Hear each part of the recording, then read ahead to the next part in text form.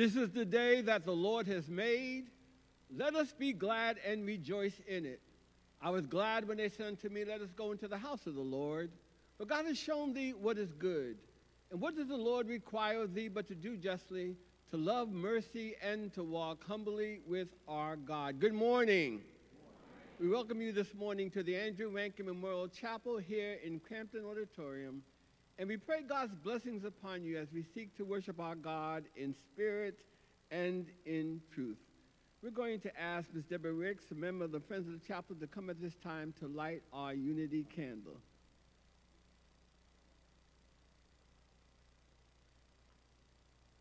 Thank you.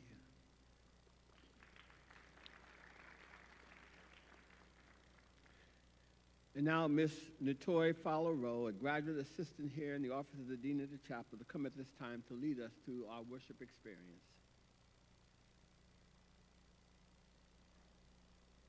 Good morning. It is a pleasure to be here with you all. I would like to greet everyone here in person and our wonderful viewers online. Thank you to Crampton Auditorium, Spotlight, Holy Hands Interpreting Services, LLC, WHUT staff, and we have Gentlemen of Drew Social Club and Ladies of the Quad Social Club helping with ushering today. We just want to say thank you to all of you. We'd also like to acknowledge and thank our bell ringer, Carrington Boyer. Ms. Boyer is a senior honors interdisciplinary studies with a concentration in bioethics from Jacksonville, Florida, and a minor in biology. I forgot that part. Thank you. Reverend Christopher Bonner, a graduate assistant in the Office of the Dean of the Chapel, will be reading our scripture. Following Reverend Bonner will be a selection from the liturgical dance ministry of Andrew Rankin Memorial Chapel Beacon Liturgical Dance Ministry, ministering to the song He Loves by Howard Gospel Choir.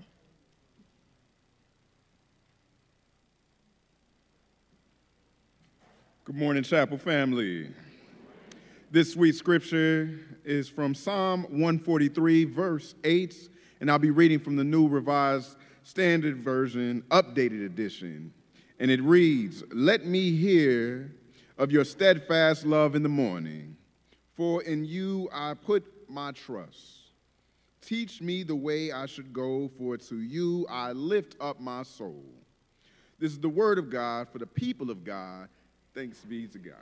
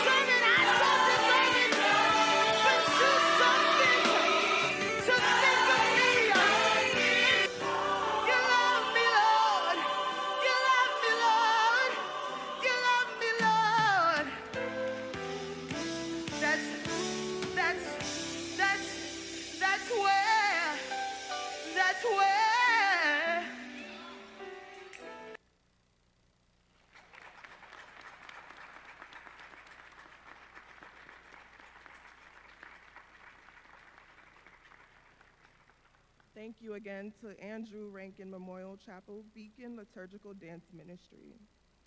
At this time, I'd like to focus our attention on the bulletin. Offerings will be collected at the end of service. If you do not have a physical bulletin, you can also find them on our chapel website. There is also a QR code and link information provided on how to participate in giving digitally. If you are watching virtually, you may also contribute by visiting giving.howard.edu/Rankin Chapel. We thank you in advance. We'd like to thank the speaker's assistant, Zion Eldridge, a sophomore political science major and African American Studies minor.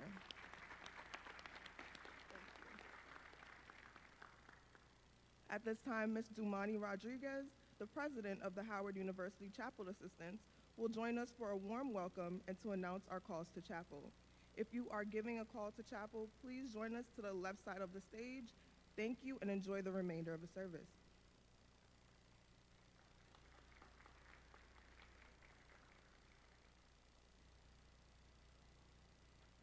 Good morning, chapel family. I hope everyone had an amazing week and weekend. As always, the Office of the Dean of the Chapel welcomes you to join us for Meditation Mondays online with Dean Richardson and Wellness Wednesdays in the Little Chapel in Carnegie Building. More information regarding scheduling is listed in your bulletin, or you may speak to chapel assistants after service. May all CAs please rise.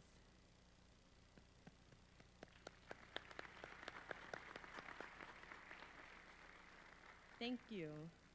The call to chapels today will be from the Friends of the Chapel, Gifting Knowledge Book Drive, Howard Gospel Choir of Howard University, Ladies of the Quad Social Club, and the National Council of Negro Women Howard University section. And y'all may come at this time.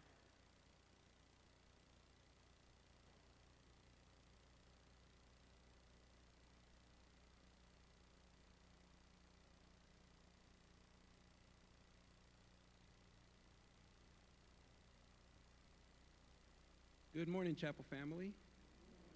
My name is Bobby Caballero, and I serve as the chair for the Friends of the Chapel. I am Dr. Donna Grant Mills, and I serve as the chair of the Friends of the Chapel Student Support Committee. I love Black History Month. Can I get an amen? I've been black my whole life. I'm black every day. But for Black History Month, I'm blickety black. I mean, I turn up. For Black History Month, the tradition that the Friends of the Chapel do is called Heritage Sunday, where we wear attire that represents the African diaspora worldwide. So that'll be next Sunday. So if you want to wear something that represents the African diaspora, from wherever you are, that'll be next Sunday. Also, a lot of people have asked about these kente stoles that the Friends of the Chapel wear to chapel. These stoles are a fundraising project for student support. These beautiful kente stoles were designed by the Friends of the Chapel and hand-woven in Ghana. If you would like more information about the fundraising project, kente stoles for student support, please visit us in the vestibule following chapel service. Now, will all members of the Friends of the Chapel please stand to be recognized?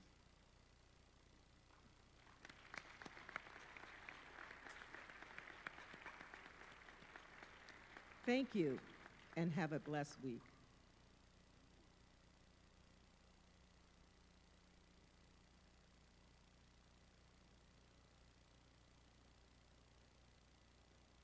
Good morning. My name is Sierra Williamson, and I serve as this year's Community Service Chair for the Howard University Chapel Assistants. Today I'm here to talk about our February Community Service Project, the Gifting Knowledge Book Drive, run by the Howard University Chapel Assistants, Kappa Delta Pi Honor Society in Education, Jules Incorporated, and Pretty Brown Girls Howard University Chapter. The service initiative is focused on providing books to elementary and middle school-aged children throughout Washington, D.C., as well as raising awareness about the importance of childhood literacy. According to DC Kids Count, only 14% of Black students achieve third grade language and arts proficiency, compared to 68% of their white peers. The Gifting Knowledge Book Drive exists to address this disparity by providing reading materials to our community partners. The drive will last until February 25th. We're looking for age-appropriate books for middle school and elementary school students. New and gently used books can be dropped off at Carnegie Hall in the yard during the week or purchased from our Amazon wish list at our link in bio. For more information, please visit our table in the lobby after service or follow us on the Chapel Assistance Instagram at @CA__Howard U. We appreciate our Howard community's continued support and we look forward to your donations this February. Thank you.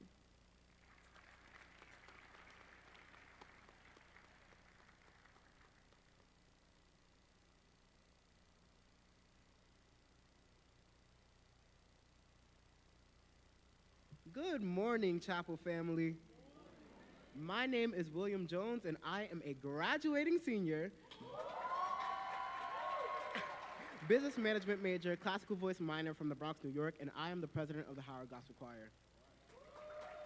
Good morning. My name is Kristen Taylor, and I am the assistant business manager of the Howard Gospel Choir and an alumna graduated in 2007.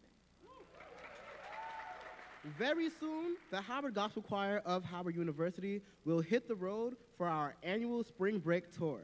Spring Break is an opportunity for students to return home or take a vacation from their collegiate studies. The members of the Howard Gospel Choir of Howard University believe that they are called to steward their time differently.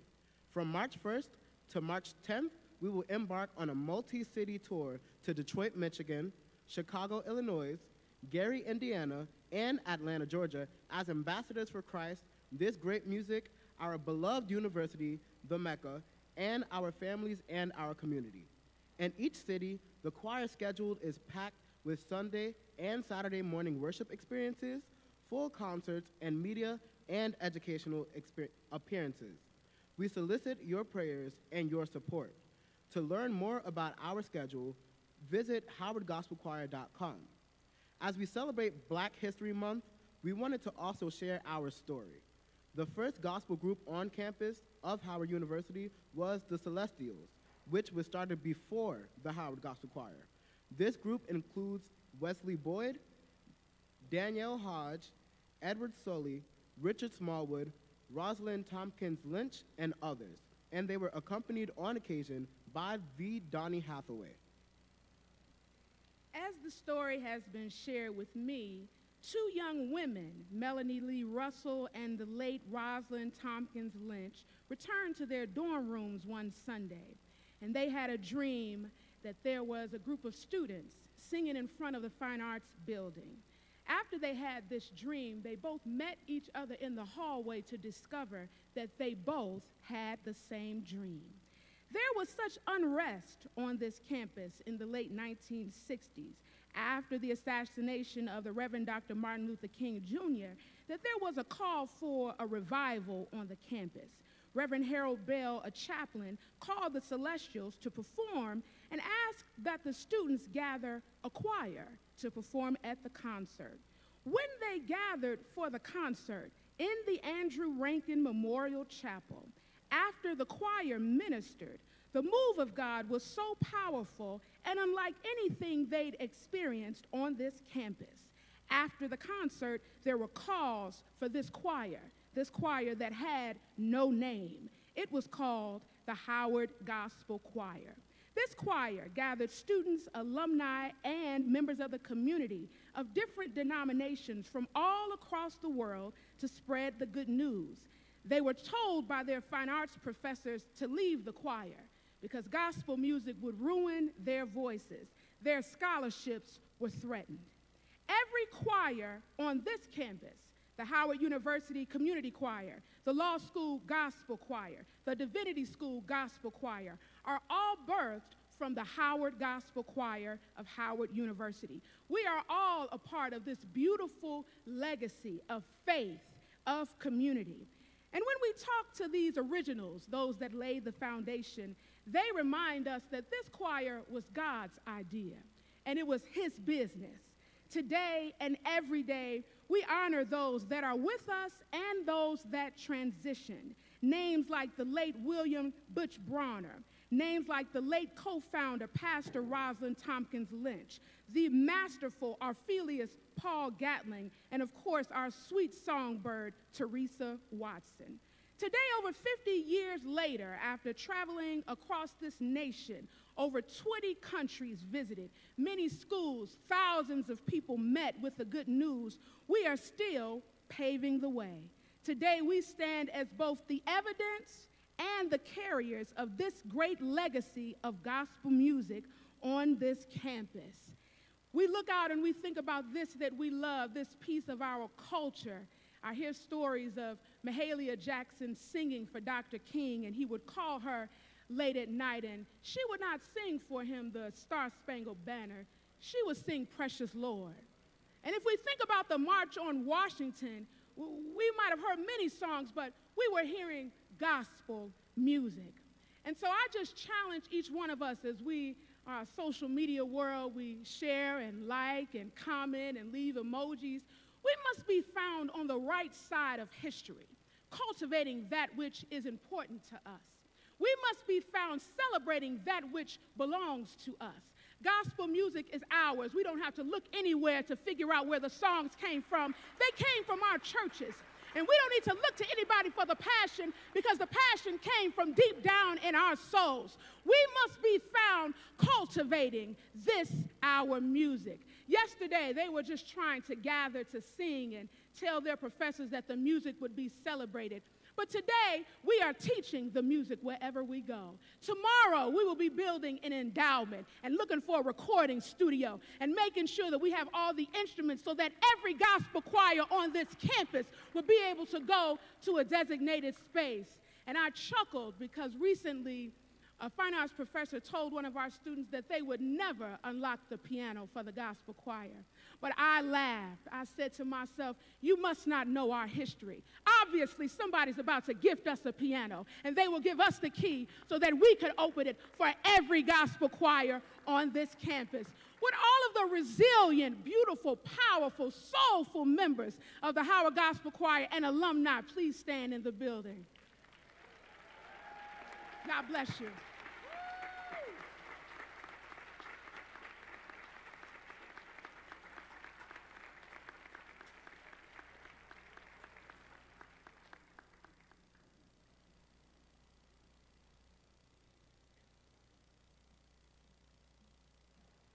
Good morning, good morning, good morning. How are y'all feeling on this Sunday? Okay, good to hear. It's a pleasure to be here with you all today on this beautiful Sunday. My name is Lauren Kirkpatrick. I'm a graduating senior psychology and criminology double major. Thank you. Chemistry minor from Charlotte, North Carolina, and I currently serve as the 2023-2024 co-program director for the National Council of Negro Women.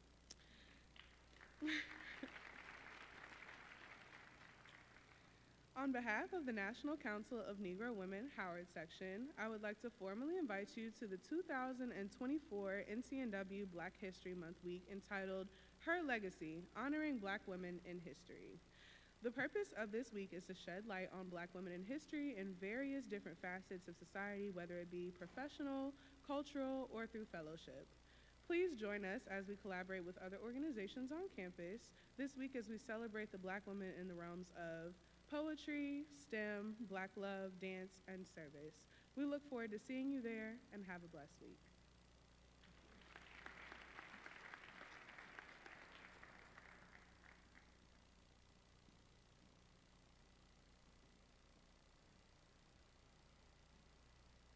Good morning, everybody. My name is Nicole Scott, and I'm a criminology major from Charlotte, North Carolina. And my name is Jada Barnes. I'm a freshman nursing major from Jackson, Mississippi, and we are members of Ladies of the Quad Social Club.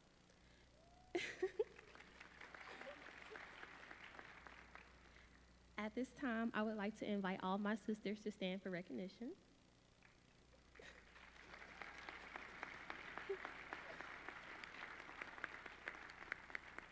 Thank you. First, we would like to acknowledge the chapel and all of its respected leaders for this opportunity to speak during today's service. We would like to invite all of you to Chapter 38 Spring 2024 Week of Events for our week titled QQ Records. Be sure to follow us on all of our social media platforms at LOQSC for updates and more information on each day's event. And we look forward to seeing you all there. Thank you.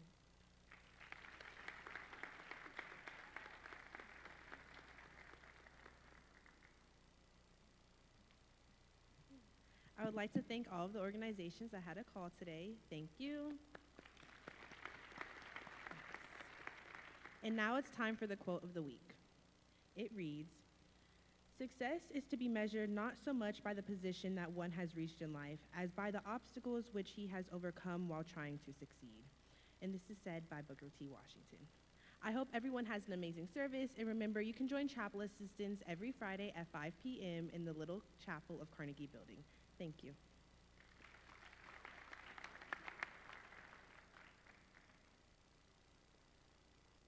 We give God thanks for all of our organizations and ministries who had a call to chapel this morning.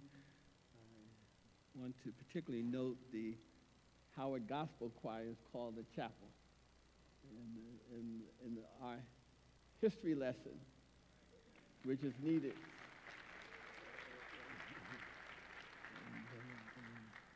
And don't they look grand? Beautiful, beautiful. Let us now prepare our hearts and our minds for prayer.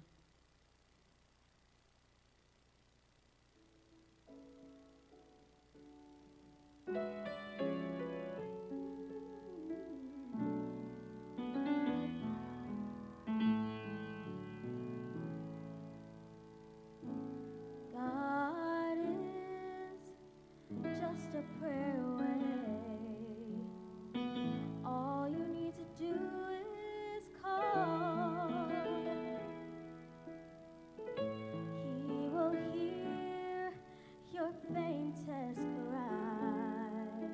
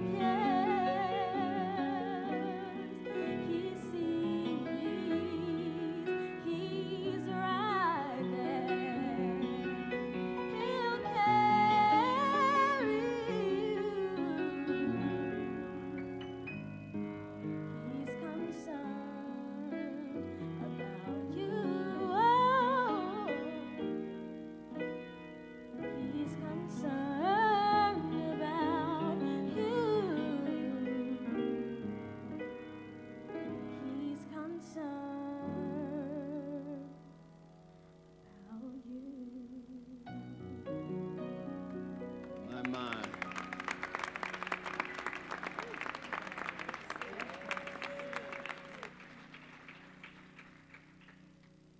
Let us pray.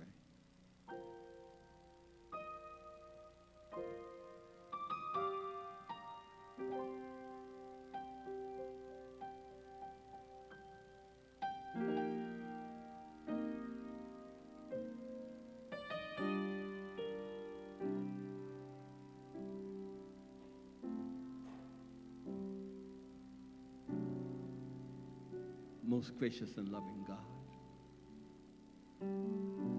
before any human hands touched us, you already knew us. In this moment, you're closer to us than our own thoughts.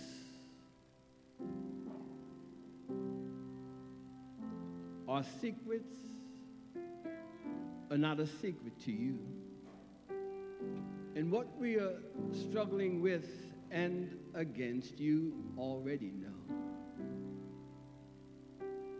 You know, oh God, that we have allowed little matters and the looks and the whims of others to determine how we feel about ourselves. You know that with all that you've provided, we have not allowed ourselves to really see, to feel, and to have gratitude for all that is good in our lives.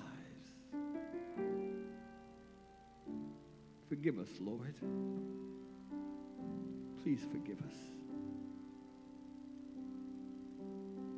In this moment,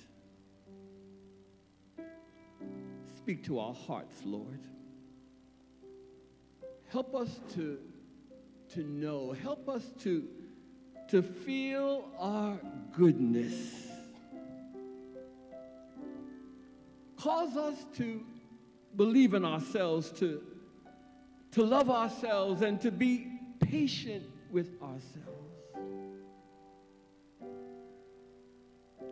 And amid our falling short and despite our failures, make us to feel good about who we are and who we are becoming. As you mold us, as you shape us. Give to us, oh God, your blessed assurance that your love is enough, that the power that you've given us is enough, the mind that you have placed within us is enough.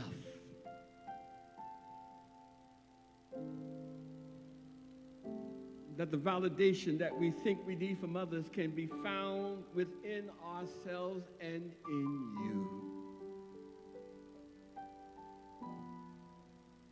Lord, help us to stop seeking from others what they are unwilling or unable to give to us.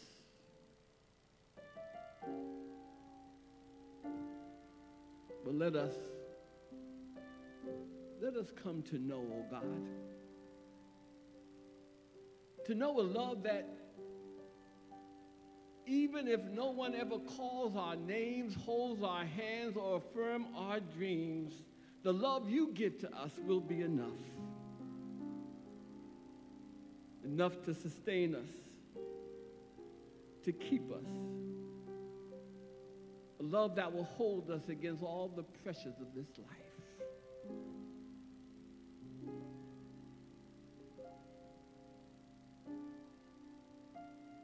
Those of us, Lord, who are facing difficult challenges, bring to our remembrance the times that we thought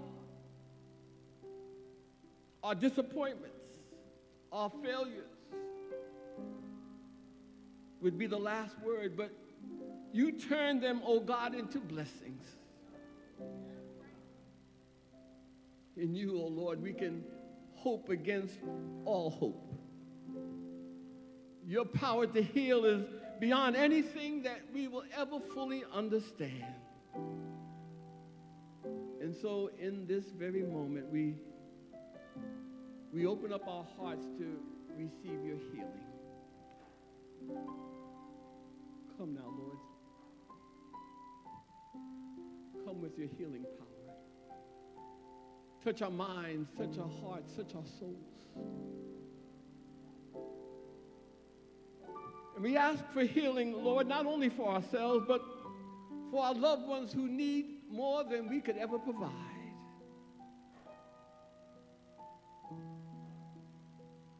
We seek healing for your people everywhere. Lord, we seek healing for our nation and the nations of your world. Amid wars and rumors of more wars, amid spiritual wickedness in high and low places where people are using the name of Jesus to justify genocide, racism, greed, and the condemnation of people because of whom they love. Forgive us and heal us, Lord. We're not going to try to tell you how to do these things this morning. We're going to let go. And we're going to trust you. We're just going to trust you. Now drop by still dues of quietness until all our strivings cease. Take, Lord, from our souls the strain and the stress, and let our ordered lives confess the beauty of thy peace. In Jesus' name. In Jesus' name we pray. Amen.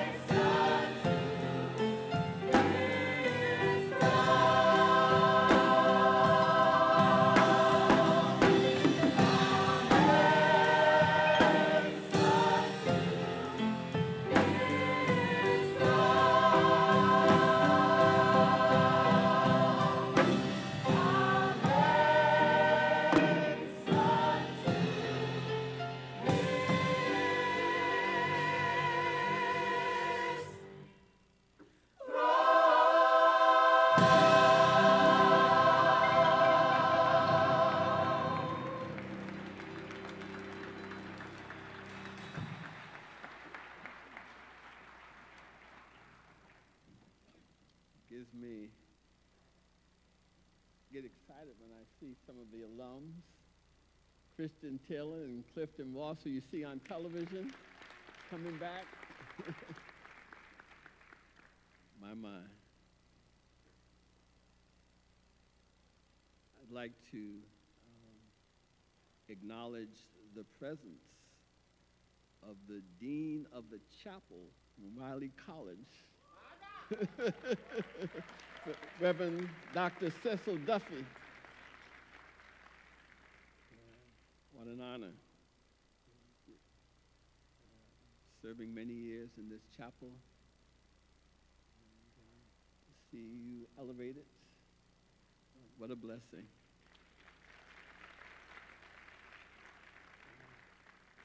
We also have with us the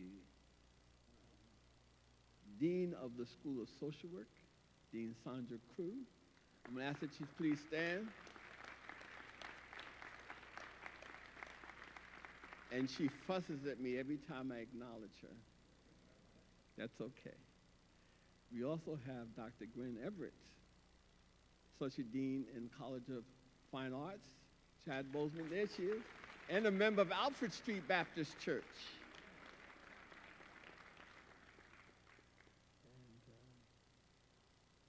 What a blessing. What a blessing. I'm going to just ask the Friends of the Chapel if they would stand once again, and so that I can thank you publicly for the tremendous work that you're doing here in the chapel. Members of the Friends of the Chapel.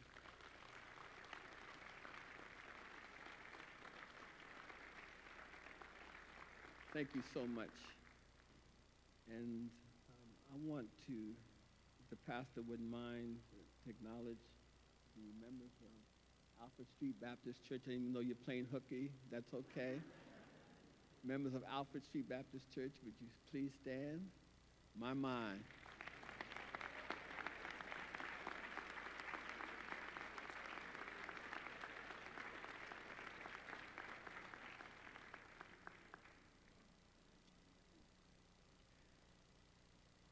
The pastor was in the back in the green room with his Kappa hat on, and very casual and talking, sharing with students, and I had to stop him. And I told them, don't let him fool you. He's there mingling with the students. But I had to share with them that they were in the presence of greatness.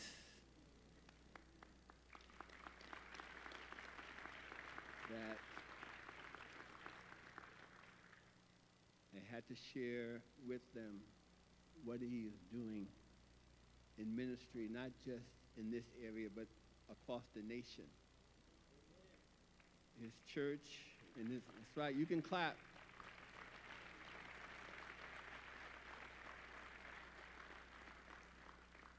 I shared with Dr. Howard John Wesley, had the privilege of so many years of seeing the giants in this pulpit. And I remember as they were leaving, crossing over, thinking about who would follow, and to see and have the opportunity to experience this new generation of leaders and what they are doing. They're taking us even higher. And Dr. Howard John Wesley is doing tremendous, just unbelievable work. I can say so much. I will have to share that many, many years ago when he was in Springfield, I was invited to lead a retreat at Hartford Seminary. And Dr. Judy Frenchis Williams wanted me to meet this young man with tremendous potential. And so we went to dinner. And I affirmed what she thought and said, but he has surpassed even that. And I give God thanks for what he is doing, what he's done, and what he continues to do. He came into this area after tremendous work in Springfield. He came to this area and to Alfred Street, and the congregation has grown from 2,500 members to 10,000 members.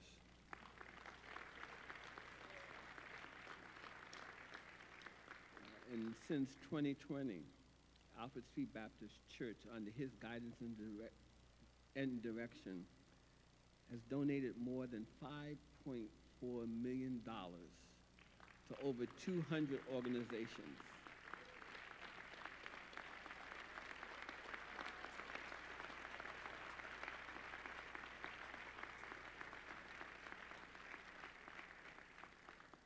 With all that he has done, and he's also, and this is amazing in itself, he's also one of our nation's leading preachers. Not just a pastor, I mean, that in itself, but he's also one of the leading pastors in our nation. He's one of our greatest preachers. Can we say amen?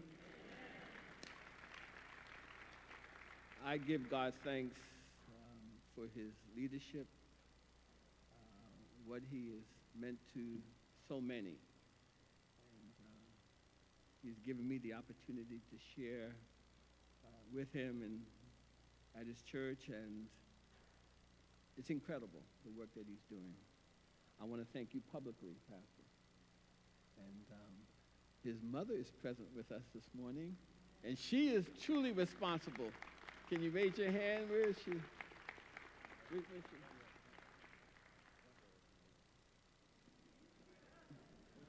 Oh! It's hard to see from here. Thank you so much. Following the selection from the Howard Gospel Choir of Howard University, William Jones, student conductor, after we hear this marvelous selection, we will be blessed to experience the preaching, teaching, and the ministry of Dr. Howard John Wesley. Pray for him as he comes to bring us a word from the Lord.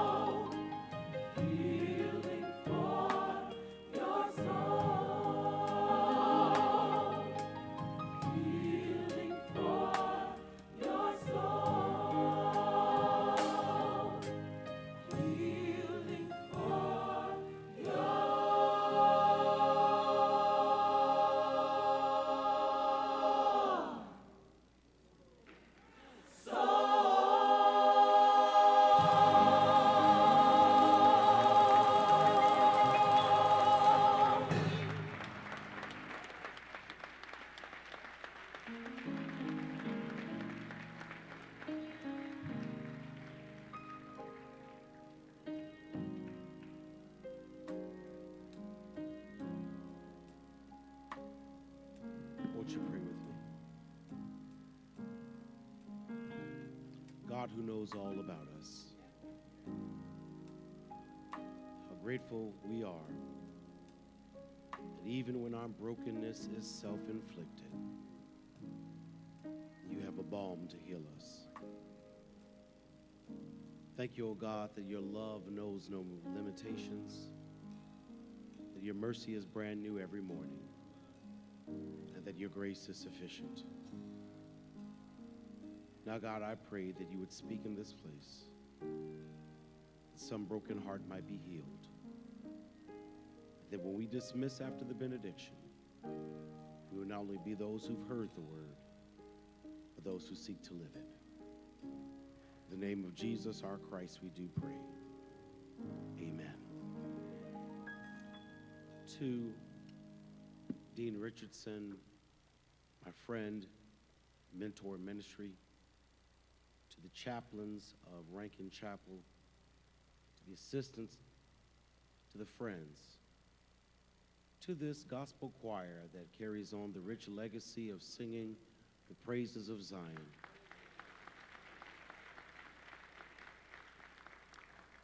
I heard them say that they were looking for a piano. Well, Alpha Street's going to give you one to support the ongoing work.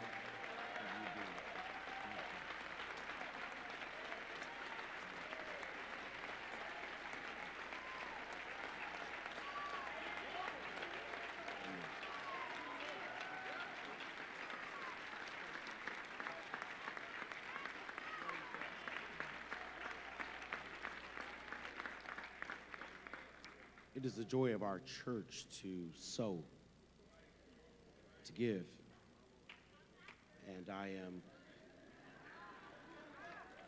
I'm grateful, Dean, that I did not have to convene the deacons of the board to make that gift. I am blessed the Lord to pastor a phenomenal group of Christians who are committed to helping people experience and share the transformative love of Jesus.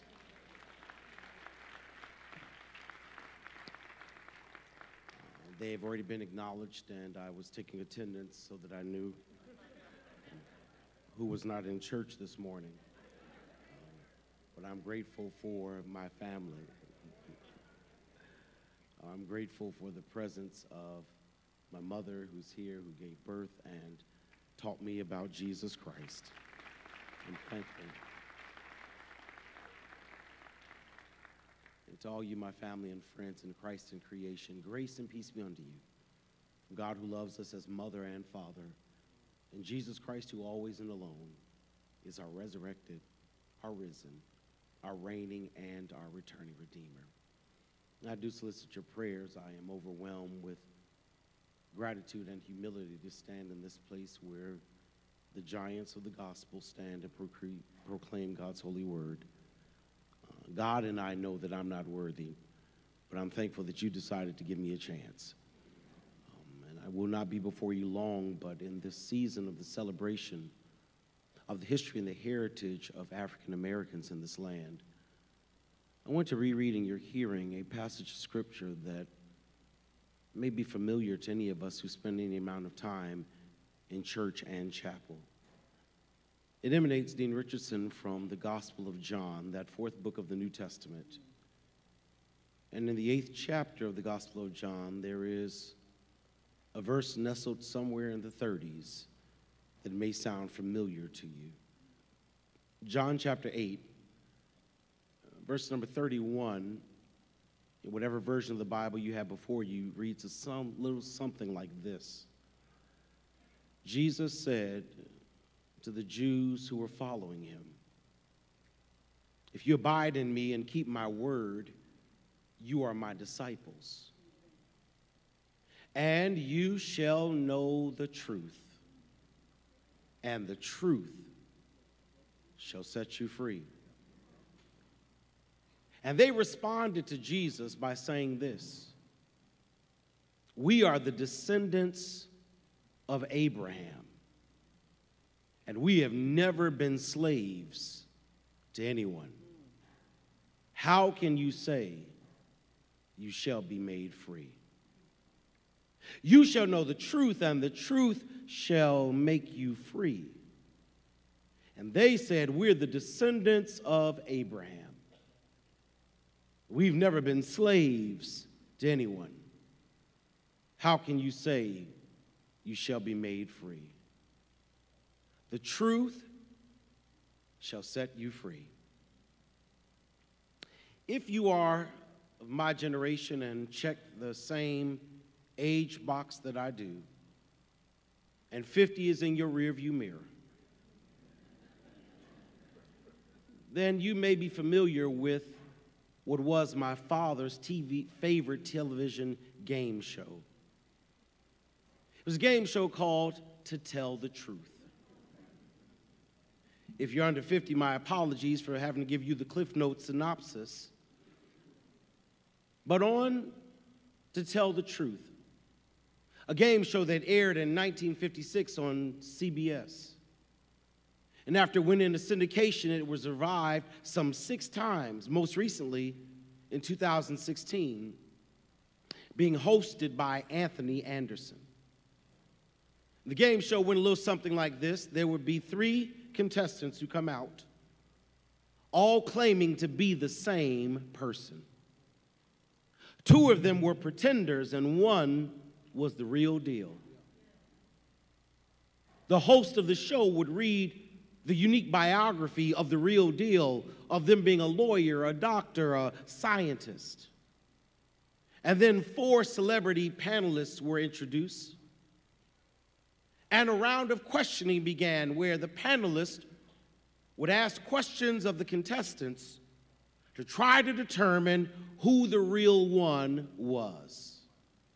The rules are very simple. The 2 who were pretending had to lie. And the one who was real always had to tell the truth.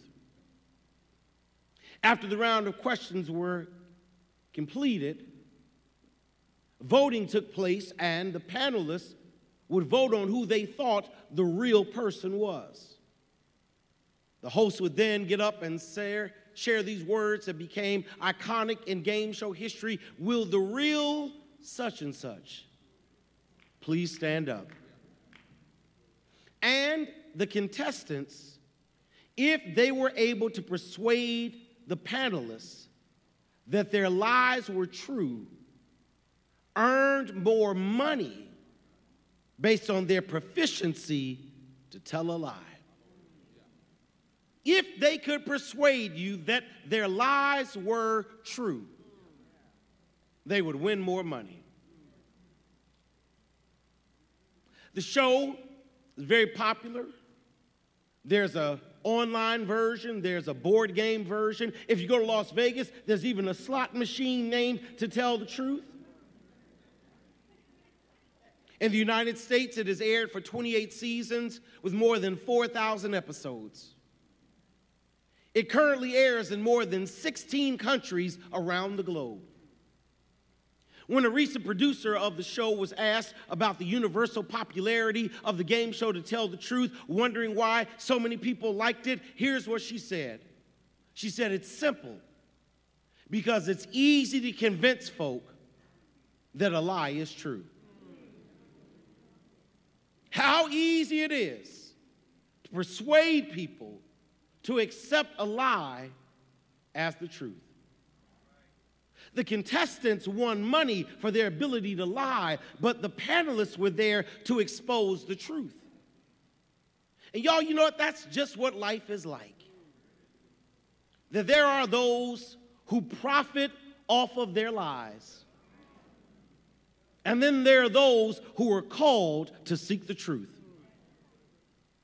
I came by to give you warning that there is a difference between being entertained by a lie and ignoring the danger of living in one. It is one thing to find a lie entertaining. However, it is very dangerous to accept that a lie is the truth. If I can't persuade you of that, maybe you need to hang out in John chapter 8, where Jesus, our Lord and Savior, has once again found himself in contentious conversation with the Pharisees. Come back to first century Jerusalem and let's gain some perspective on modernity as we examine antiquity. Jesus is engaged in yet another debate with the Pharisees. Since you've gone to Sunday school and you come to chapel, you know a little something about the Pharisees. The Pharisees, Joseph, are a religious sect of Judaism that came to fruition between 160 and 140 BC. They rose in response to the threat of Syrian assimilation, which was watering down Jewish culture. And in order to protect Jewish purity, the Pharisees came about. They wanted to make certain that the bloodline was pure. They did not like the mixing of the races. They did not like the browning of America. So they rose to protect the purity of their people. And these Pharisees latched on to a strict adherence of Scripture, particularly around three areas. They latched on to the ritual of circumcision, the rules that control dietary protocol, and the religious observance of the Sabbath. Don't you miss this? They held on to the rituals, the rules, and the religion. And because of that, these Pharisees have continual arguments with Jesus. They argue with Jesus because the Pharisees ascribed to a hierarchy of sin. They would tell you that some sins were greater than others. And therefore, Pharisees like to preach about some sins, but won't touch any others. The Southern Baptist Pharisees would gather together and have a meeting dedicated to sharing that women are not called to preach, but they would never say a thing about black and brown lives being killed in the streets in which their churches reside. Pharisees argued with Jesus because, you see, Pharisees are more consumed with bedrooms than social justice. And so the Pharisees would catch a woman and a man in the act of adultery, but only bring charges against the sister. Because Pharisees think they have the right to tell a woman what she can and cannot do with her body. And rather than providing safe medical options and leaving her accountable to Jesus alone, they pass judgment. Pharisees, they prefer to use the Bible as a microscope and not a mirror. They use Scripture to examine your life, but very rarely will they use Scripture to examine their own. Pharisees ascribe to the weaponization of Scripture so that they might demonize anything they define as other. Pharisees, y'all, are very selective in what scriptures they use. They don't quote the whole Bible, just bits and pieces. Pharisees love the laws of Leviticus, but they are ignorant of the Sermon on the Mount. And as a result, they have a hypocritical application of Scripture because they will tell a single sister who gets pregnant, you can't sing in the choir. But they'll let the adultering deacon lead worship and offer the prayer on Sunday morning.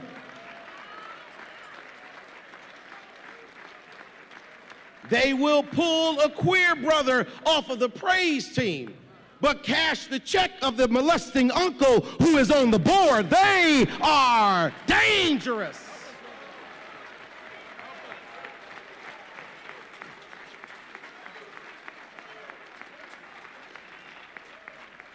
Pharisees, they don't like Samaritans.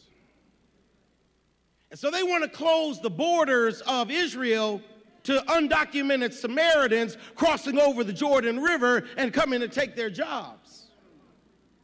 But they didn't say anything about undocumented workers they stole from Africa and shipped across the Atlantic Ocean to come and pick their cotton and build the wealth of their nation.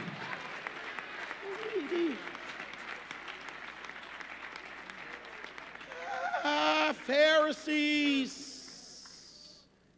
believe that they are the only chosen people of God.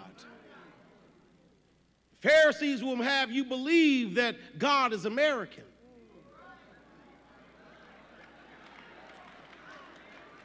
They will try to tell you that the Constitution is the 67th book of the Bible. And they act like the angels sing the Star-Spangled Banner. These Pharisees have issue with Jesus. They got issue with Jesus because you know what? Jesus, he cared so much about people's well-being. He healed them on the wrong day. He was not willing to wait for legislation to be passed and for Congress to get itself together. He did not wait for the right funding and the right approvals. He just thought that if someone was sick, they ought to be healed. They didn't like Jesus. Jesus cared so much about people being hungry, he didn't make them wash their hands first. Because feeding your stomach is more important than getting you clean in my eyes. They had a problem with Jesus because Jesus offered humanity, dignity, and respect to groups the Pharisees said were unclean. And because they had issue with Jesus, the Bible says they are repeatedly looking for a reason to kill him. Rankin Chapel, please don't get it twisted. Don't be confused. Their issue with Jesus, their wanting to kill him, was not simply theological. Their desire to kill him had nothing to do with who ate what and who washed their hands. No, their issue with Jesus was much deeper. They were jealous. They saw the popularity of Jesus. They saw the multitudes that were attracted to his miracles. They heard what the crowd said in Matthew 7 when Jesus finished teaching, and the crowd responded, Jesus, you don't preach like the Pharisees. You preach with power and authority. They were jealous of Jesus. In John chapter 12, they say to themselves, we got to kill him because the whole world is going after him. And these Pharisees who would read the 10 Commandments every day and heard the commandment, thou shalt not kill. These same Pharisees were willing to engage in hypocrisy to kill Jesus because Jesus threatened their privilege with Rome. Jesus threatened their popularity with people. Beloved, I came by to tell you, never underestimate the hypocrisy privilege will engage in to protect itself.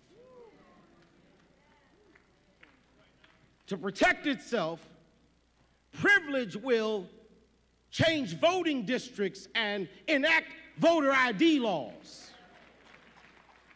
To protect itself, privilege will lose an election, incite an insurrection, and then say they have unfettered immunity from prosecution. To protect itself, privilege will dismantle diversity, equity, and inclusion and launch an unprecedented attack against the first black president of Harvard University because privilege is threatened and will always seek to protect itself. And that seems to come to a head in John chapter 8. These Pharisees are threatened by Jesus, and they want to kill him. And if you read John chapter 8, you will find it is a chapter of argument and debate back and forth all around the true identity of Jesus. Because you see, Jesus has self-identified as the Son of God. His pronouns are I am. And these Pharisees don't like him choosing his own pronouns. And because they don't like the pronouns he's chosen, watch what privilege will do. It demonizes Jesus in the eyes of the people, and they say you are possessed by the devil, because when privilege is threatened, it will demonize and malign your character in the public eye to try to discredit you. You don't believe me? Ask Colin Kaepernick. He'll tell you about being demonized. You don't believe me? Ask Professor Ebony Marshall Turman, who threatened the sexism in church and has been deemed. You don't believe me? Ask Dr. Gina Stewart, who was the first woman to preach at the National Baptist Convention, and all of a sudden her sermon disappeared off of Facebook. You don't believe me? Ask Claudine Gay what they did at Harvard University. You don't believe me? Ask Fannie Willis down in Georgia of what they'll do when you attack their privilege.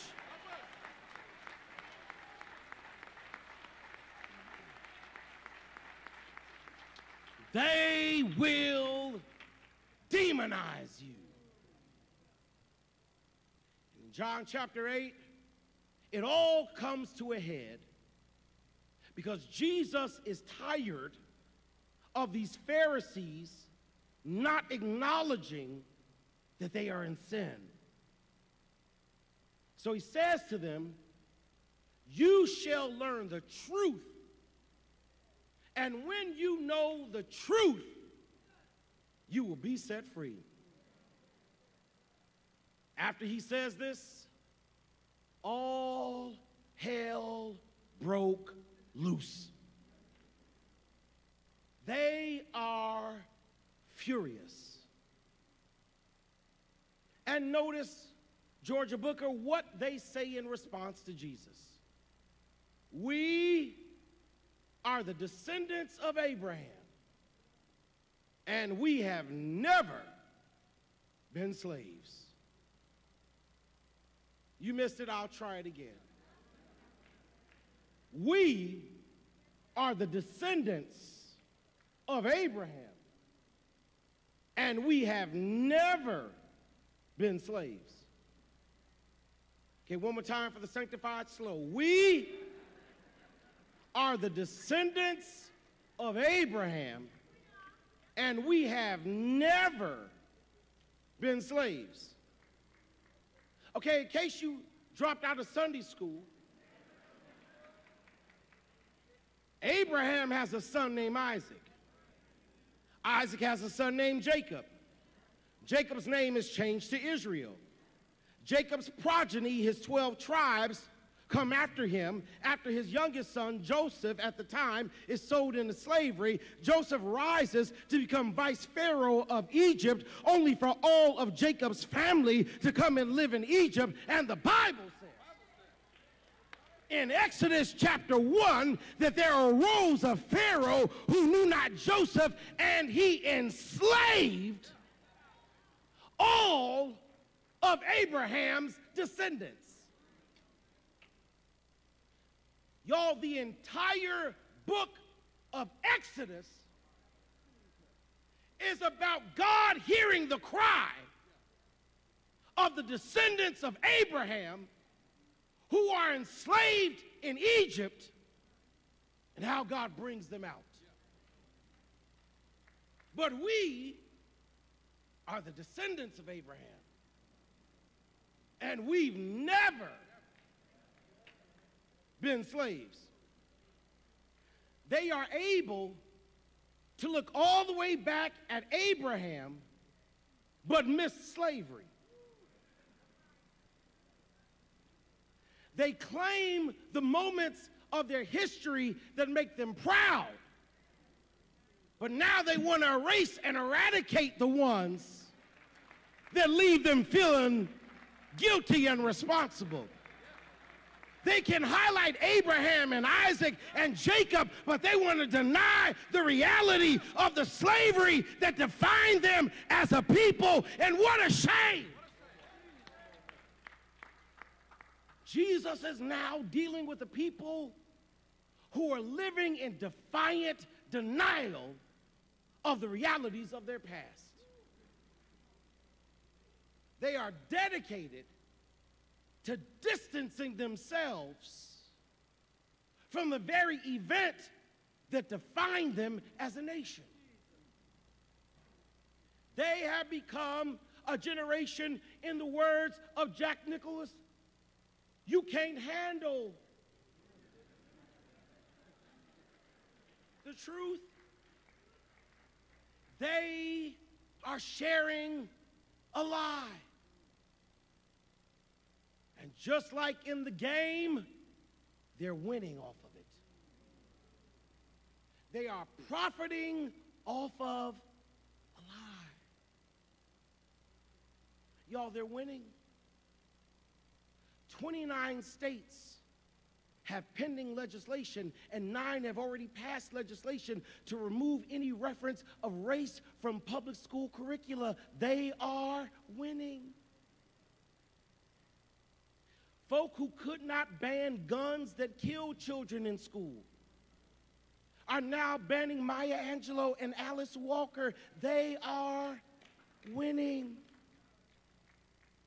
Did you know that only 8% of graduating high school seniors in 2022 could identify slavery as the cause of the Civil War? They must have been taught by Nikki Haley.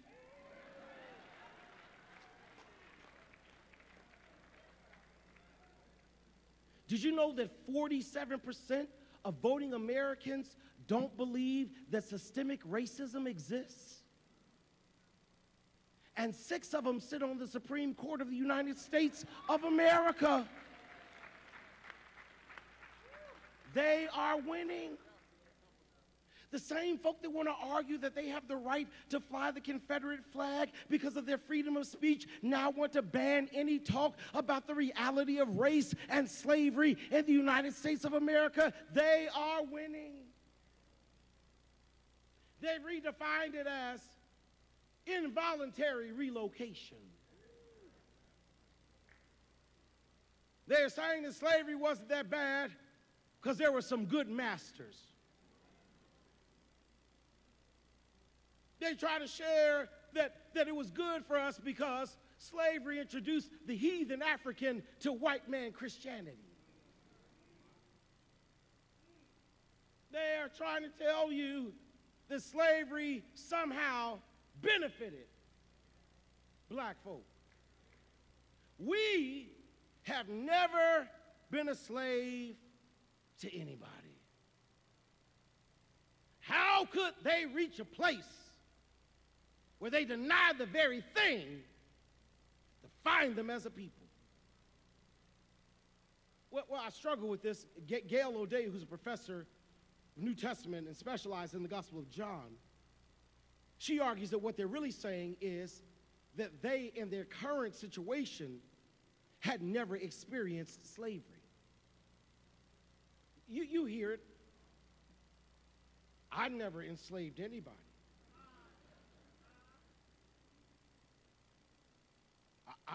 I'm not racist. I never called anybody a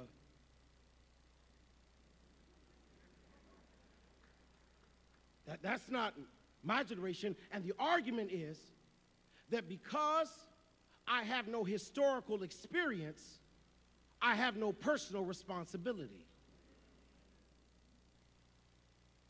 That because I never enslaved anybody, I have no responsibility for slavery. And the Jews who are arguing with Jesus are making the same argument then that you hear now. Jesus, why you keep bringing up old stuff? Why you keep talking about stuff that's not politically correct anymore? Why you keep bringing up stuff that ain't got nothing to do with us?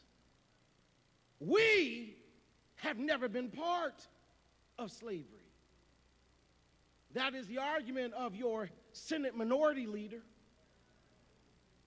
who suggests that we should never talk about reparations because slavery is 150 years in our past, as if somehow the legacy of slavery has a statute of limitations.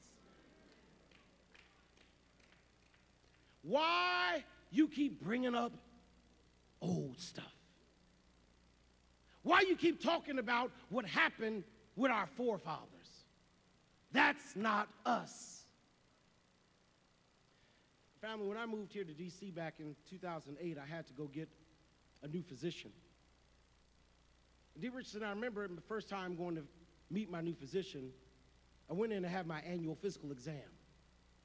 She didn't know me, I didn't know her, but I wanted to make certain I was in good health. Come and test me to see if I'm okay. I go in and I meet her, and to my surprise and disgust, she spent the first 30 minutes of my exam asking me about my dad. Dr. Booker, she wanted to know, what does your dad die from? How many of your uncles have had prostate cancer? Does high blood pressure run in your family? I ain't come here to talk about my mama and my daddy. Why you keep bringing up old stuff? To what she said to me, because the very thing that lived in your grandfather, it might be living in you, and if we don't diagnose your old stuff, we can never deal with your current stuff, that there's some stuff in your past that still lives in you.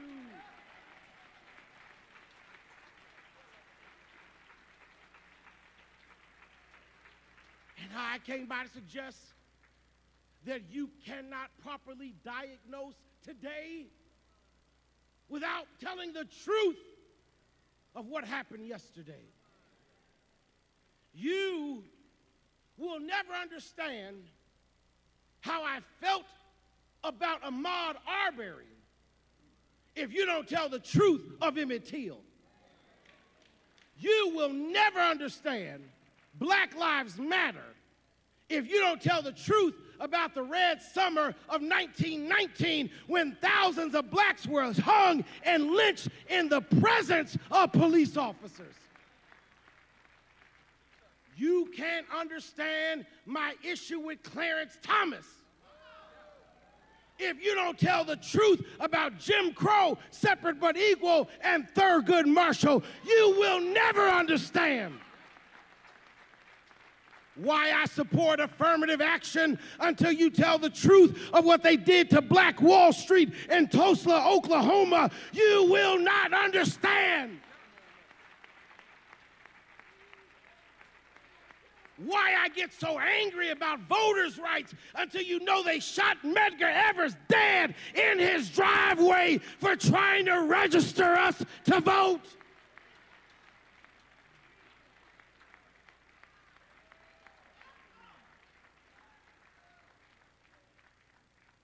But we have never been slaves. Beloved, the legacy of racism is supremacy. And hear me, you cannot benefit from the legacy of slavery and not own the horrors of it. Let me say that again. You cannot be the inheritors of the rich legacy it has bequeathed you and at the same time want to deny the price that it cost somebody else. Kamara Jones is a medical doctor at Emory University, and she tells a story. The one night, she and her friends, after watching a Broadway show, go to dinner at a cafe. They're there around 11:30, At 12 o'clock, they noticed that the owner comes and turns the sign around in the restaurant. She said they looked up at about 12 o'clock, 12:15, and they saw people hungry standing outside, as she could not wonder why they didn't just come in to eat, until she recognized that the same sign that says open to her said closed to someone else. And the privilege that she was taking for granted cost the closure to someone else. You cannot inherit privilege and not be aware of who it leaves out.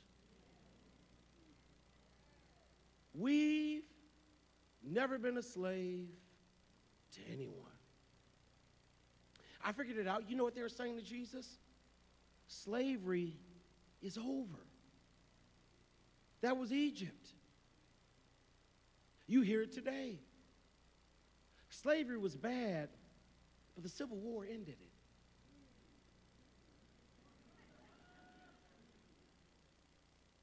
Martin Luther King Jr. brought an end to racism. Y'all elected a black president. What?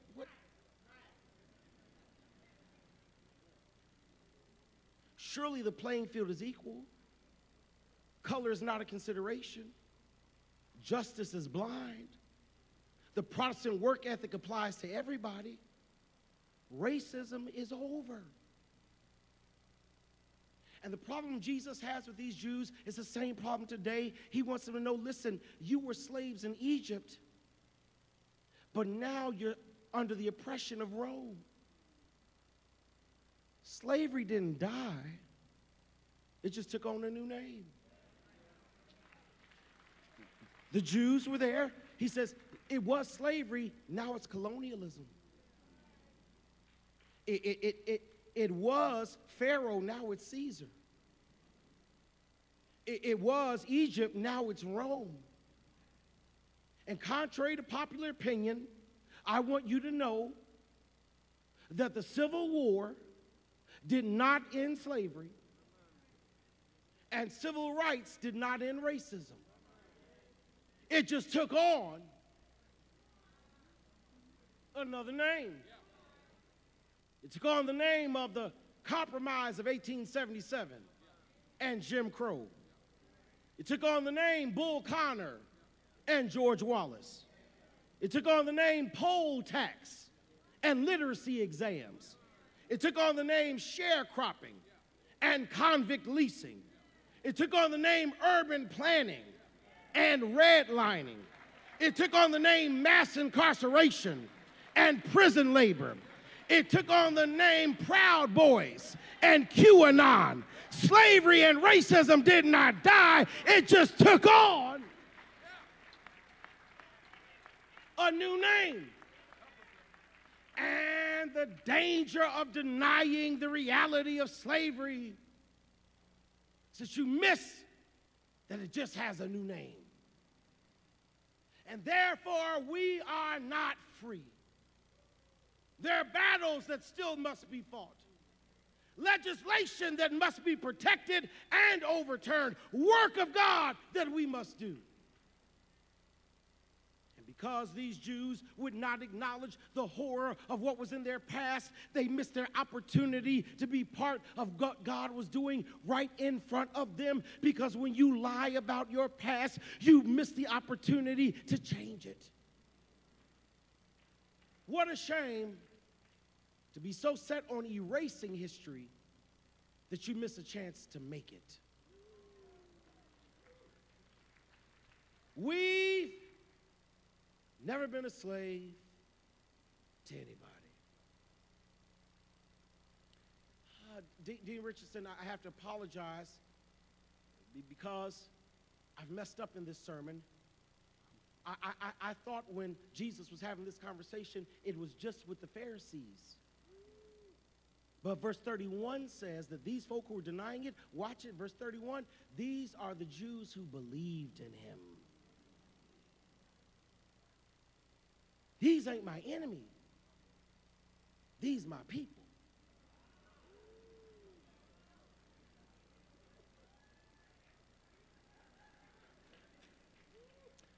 let me walk lightly here.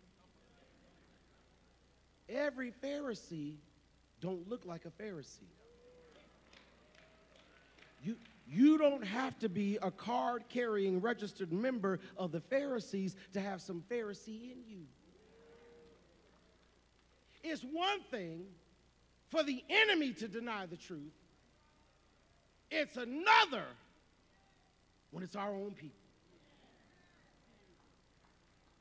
How can my own people deny the reality of what we've come through? Maybe that's what Brother James Weldon Johnson meant when he put pen to paper and wrote these lyrics. Lest our feet stray from the places, our God, where we met thee, and lest our hearts, drunk with the wine of the world, we forget. What a shame to be so intoxicated with a little privilege and a little benefit and a little promotion that you now forget where God brought us from.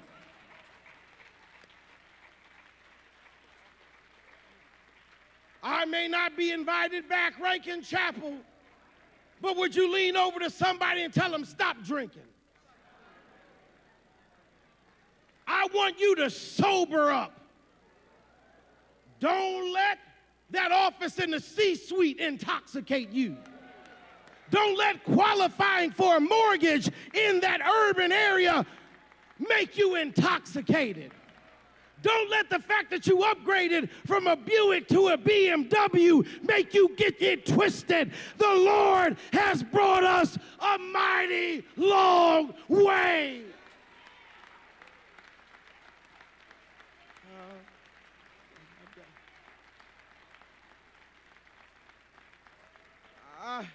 I've got to leave you. Thank you for your time. May the Lord bless you mighty good. Jesus tells them, tell the truth. If you don't tell the truth, you can never be free. Tell the truth. As dark and as ugly as it may be, it is the only thing that sets you. Tell the truth. Because when you tell the truth, you prevent a generation taking you backwards from where the Lord has already brought you. Y'all, 2 summers ago, I was making my way back to D.C. from North Carolina with my son. We'd driven down there for a basketball tournament, and we were on our way back to D.C. from North Carolina. I'm on 95 headed north, and the traffic backs up, so I get on the side road 301. Making my way down 301, my son is asleep. I stop to get gas. I wake him up and says, your turn. Your turn to drive. I'm tired. I'm going to sleep. I said, get back on 301 and we'll get home. I woke up about 20 minutes later. We are halfway back to North Carolina. I said, what in the... Son, you're going in the wrong direction. Then I realized I can't blame him, I gotta blame me. Because I let him sleep on the way we were headed, and when it was his turn to drive, he did not know where we had come from, and so he took us back to where we have been.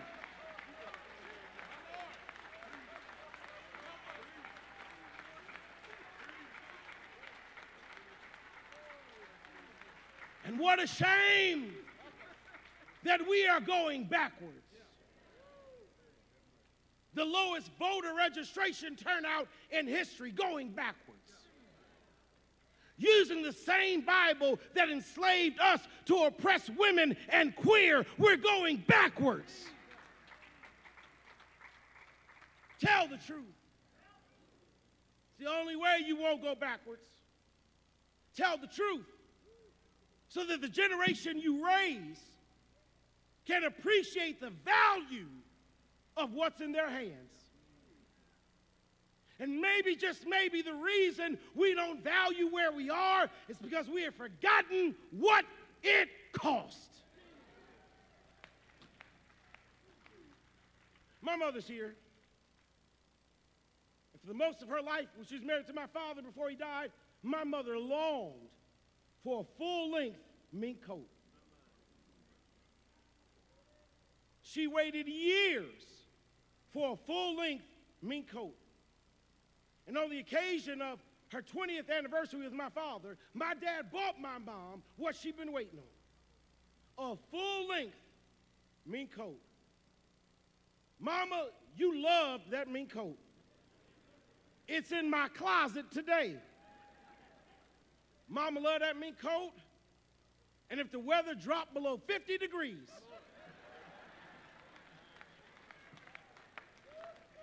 that mink coat was coming out. Mama loved it so much she laid it out on Saturday night because the saints on Sunday had to see the mink coat. I remember the first time I saw that mink coat, I went and I started rubbing on it, and it felt so good. Ooh, I liked the way it felt. So I decided I want a little bit of it for myself. And so I grabbed some of the mink and I pulled on it. When I regained consciousness,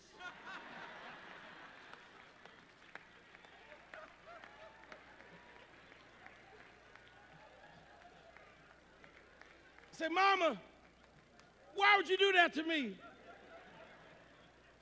She said, boy, if you knew how much this coat cost, you wouldn't treat it like that. If you knew how much your daddy had to work and pay for it, you wouldn't treat it like that. If you knew how much sacrifice he had to make to put it in your hands, you would not disrespect it like that. You don't know what it cost. So yes, you got to go vote because it costs too much. And yes, you got to go to college because it costs too much. And yes, you got to start your own business because it costs too much. Yes, you got to run for office because it costs too much.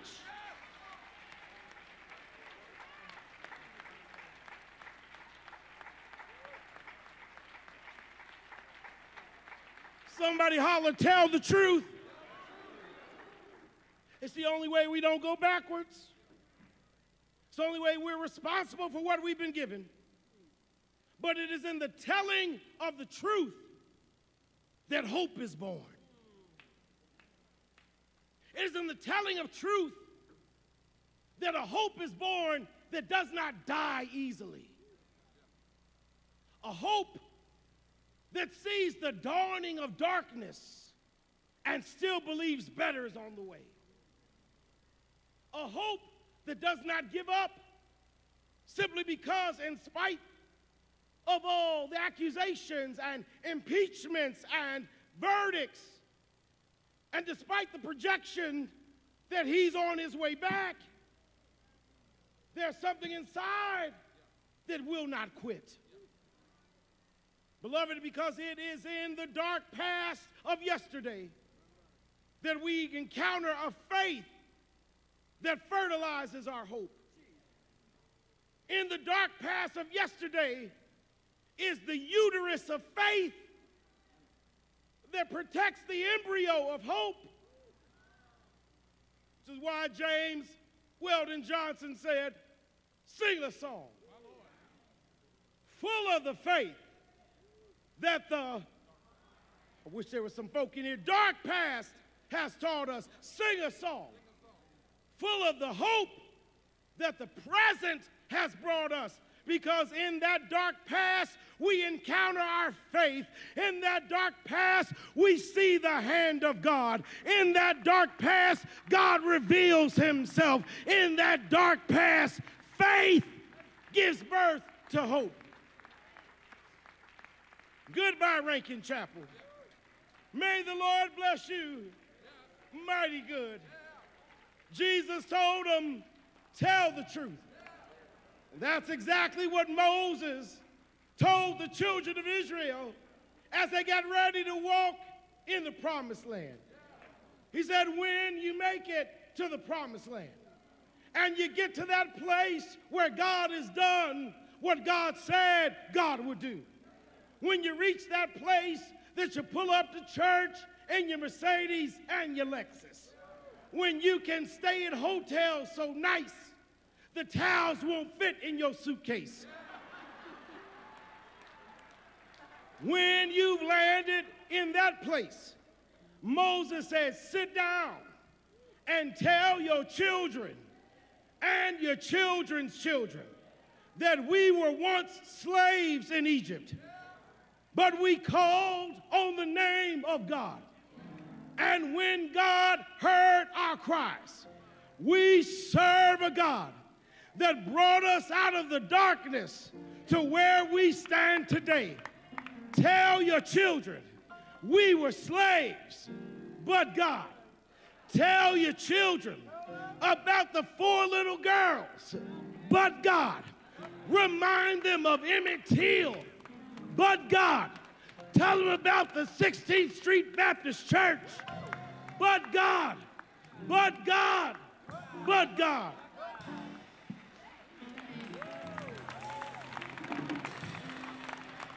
God of our weary years, God of our silent tears, thou who hast brought us thus far on our way, thou who hast by thy might led us into the light, keep us forever in the path we pray, lest our feet stray from the places, our God, where we met thee, and lest our hearts, drunk with the wine of the world, we forget thee.